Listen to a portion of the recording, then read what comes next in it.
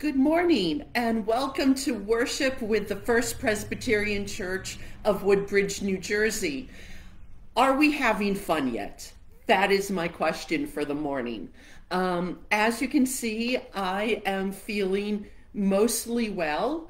For those of you who haven't heard, I did test positive for COVID Friday afternoon. I have tested positive in both the rapid test and the PCR test. We are isolating in the Manse as best as we can and getting creative. Thank you for everybody who has texted or emailed. I truly appreciate your thoughts and your prayers and your offers for help, and I will probably be taking you up on them at some point when we need them. For those of you who are wondering, labs do not report back to health centers what variant people have, so I don't know what variant I have. Labs report that to the CDC, so we don't know.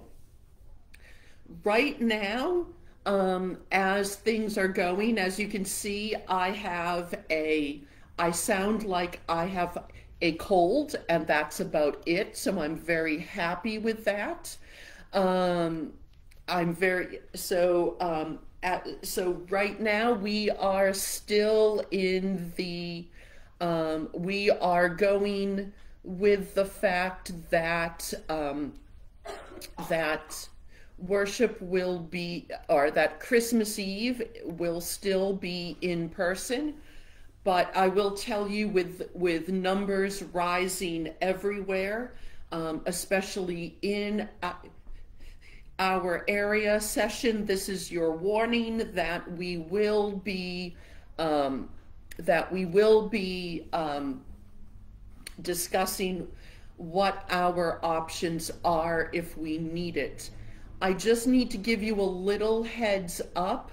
I'm getting some notification that something's too low. I also need to tell you that that the way Facebook has changed, for me to see myself recording, I can't read your comments. So if you're telling me something in the comments, I'm not going to know about it. If you need to tell me something, please text me. Yes, yet again, we are making lemonade out of lemons. I have no idea. Okay. So I am just moving forward, trying to figure out with new things.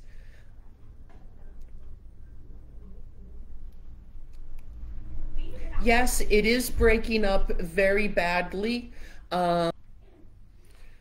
Okay, I hear that it's breaking up of every few seconds. I'm turning off the live. Here we are again, round two. Bob has told me as long as it's recording, he will put it online, so he told me to keep going. So I'm just going to keep going. Also, unfortunately, because I don't have a singing voice, because the COVID for me is like a cold, there will be no carols. I do apologize for that, but we will be singing plenty of carols on Christmas Eve and on December 26th. If you really want to hear carols this morning, please put on some of your favorite carols yourself. And let us begin as we light the Advent wreath. As we gather around the Advent wreath today, we rejoice that Christ is a time of open hearts when we sing songs of joy.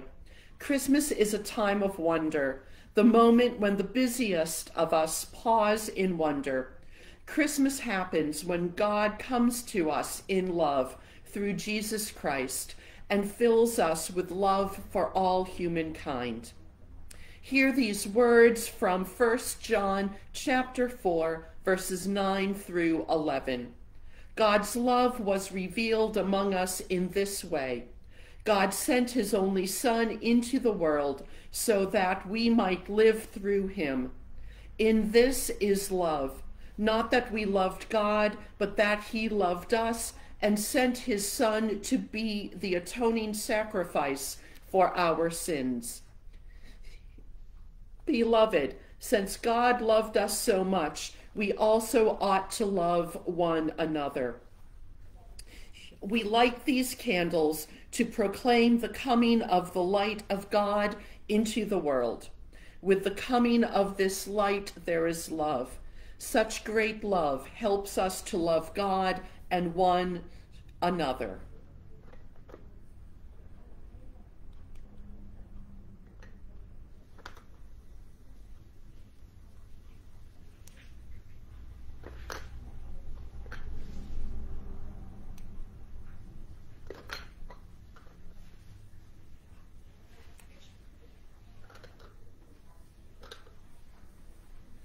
Let us pray.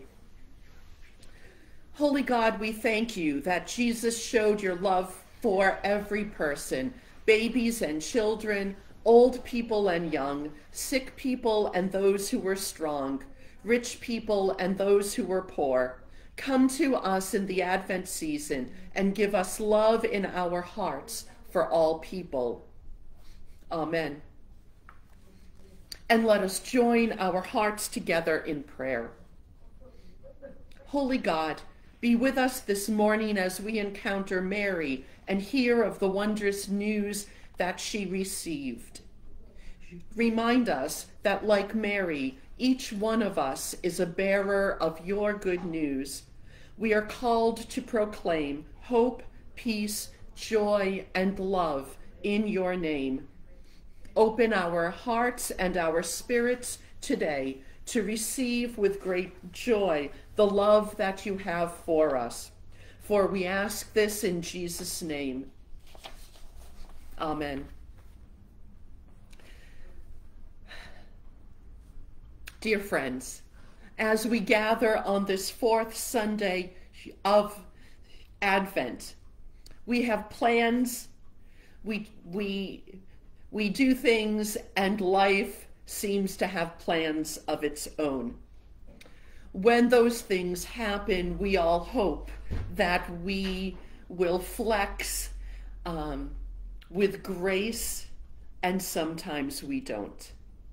Let us together join in our prayer of confession.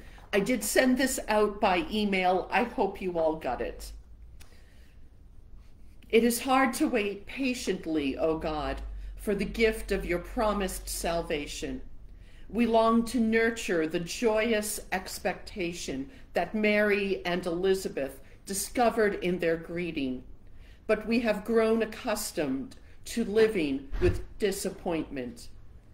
We yearn to feel our hearts leap within us as your Spirit stirs our slumbering souls. But we have allowed ourselves to find solace in lesser things.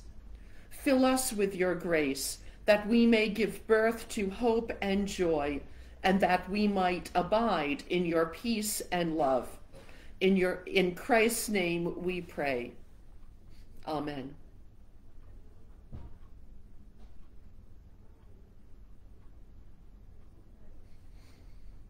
Dear friends, do not let your hearts be troubled.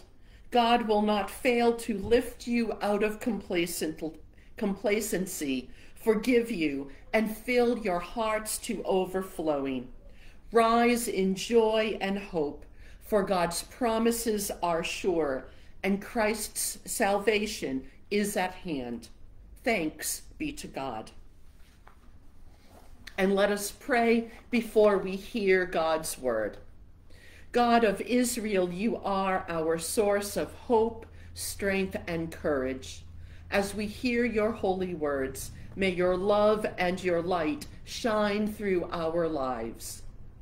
Amen. The scripture this morning comes from the Gospel of Luke, chapter 1, verses 39 through 56. In those days, Mary sent out and went with haste to a Judean town in the hill country, where she entered the house of Zechariah and greeted Elizabeth. When Elizabeth heard Mary's greeting, the child leaped in her womb, and Elizabeth was filled with the Holy Spirit and exclaimed with a loud cry, "Blessed are you among women, and blessed is the fruit of your womb. And why has this happened to me, that the mother of my Lord comes to me? For as soon as I heard the sound of your greeting, the child in my womb leaped for joy. And blessed is she who believed that there would be a fulfillment of what was spoken to her by the Lord." And Mary said, "My soul magnifies the Lord, and my spirit rejoices in God my Savior, for he has looked with favor on the lowliness of his servant. Surely from now on all generations will call me blessed, for the Mighty One has done great things for me, and holy is his name. His mercy is for those who fear him from generation to generation. He has shown strength with his arm. He has scattered the proud in the thoughts of their hearts. He has brought down the powerful from their thrones and lifted up the lowly. He has filled the hungry with good things and sent the rich away empty. He has helped his servant Israel in remembrance of his mercy, according to the promise he has made to our ancestors, to Abraham and to his descendants forever." And Mary remained with her about 3 months and then returned to her home. May God add a blessing to the reading and the hearing of God's holy words. I love this passage of Elizabeth and Mary because you have two women who are bearing the children who will grow up to be John the Baptist and Jesus. And both of them have said yes to God without knowing exactly what's going to happen and how things will turn out. Their lives have been changed in ways they could never, ever imagine. And yet they still greeted their God with joy, hope, and expectation.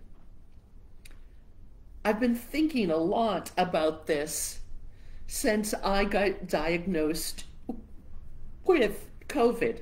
You all know me. I like my plans. I like to know what's happening, how things are going to go, how it's all nicely tied up. And we all know life. Life is never tied up. Life changes our plans, and what we had set in motion rarely happens the way that we thought it would. And yet, both Mary and Elizabeth give us ways to deal with this.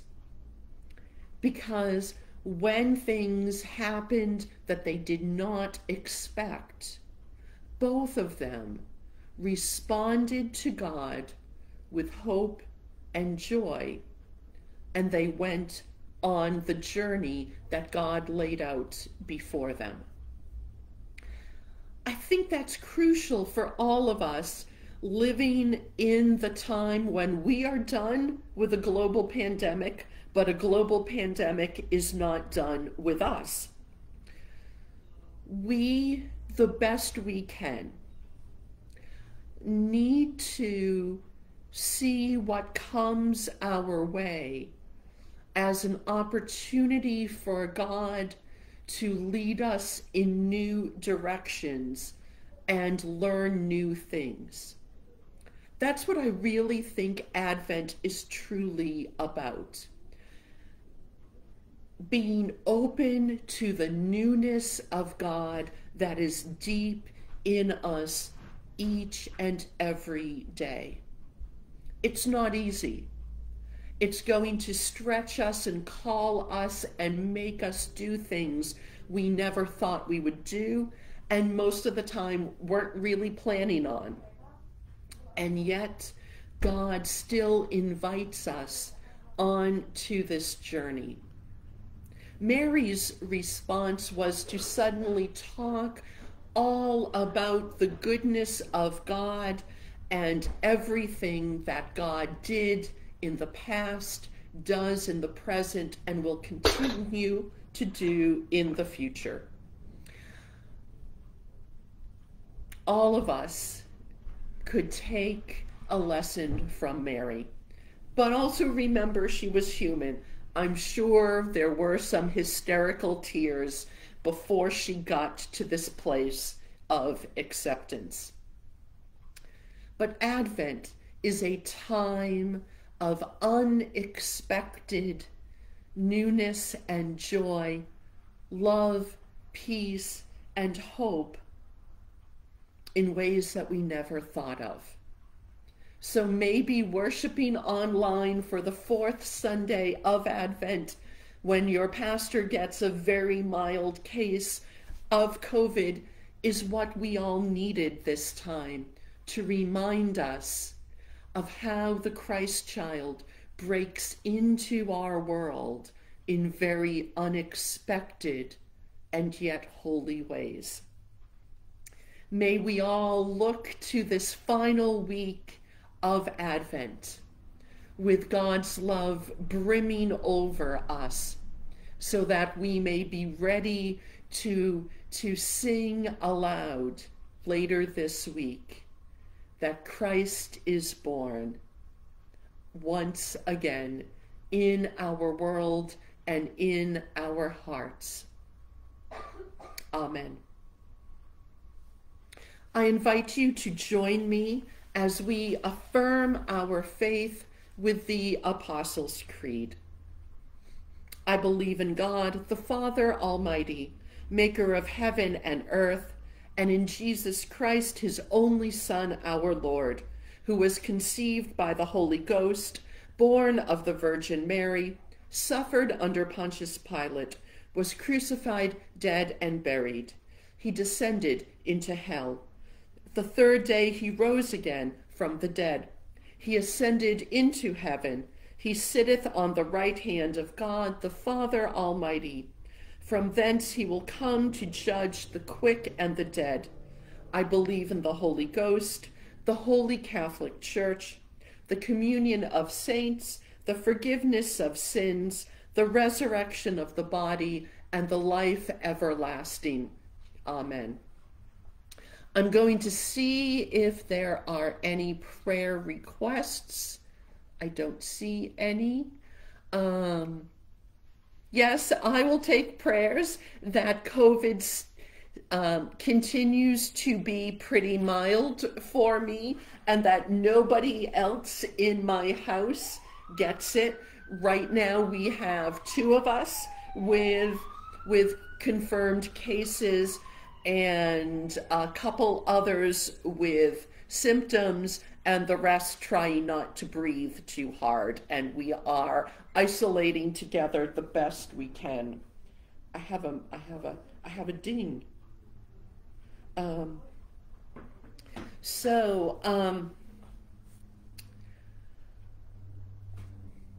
There are many.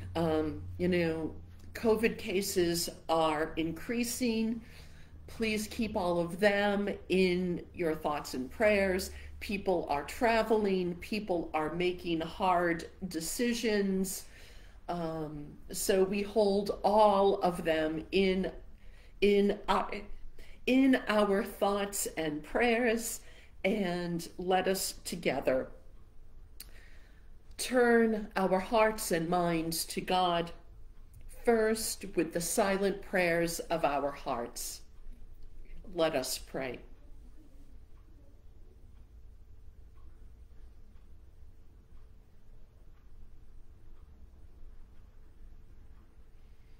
Holy God, we thank you for this day.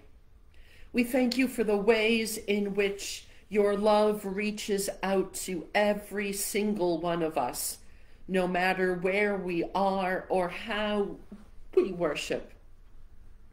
Be with us as we continue to live through this time of pandemic, as we still continue to make plans and change them and shift when needed. Remind us that you gather us in many different ways. Remind us that our disappointments are real, and yet your love will sustain us through it all. Remind us to laugh a lot, cry when needed, keep smiling, and have a sense of humor. And remind us that we will have great stories to tell in the future. Let us remember always that with you is the best future any of us can have. And as we start this final week of preparing our hearts to welcome the Christ child in, may we pray for all of those who cried to you, whether we have named them aloud this day or have named them in the silence of our hearts. Today, Holy God, we pray for all those people who grieve and mourn, and we ask that they know your peace.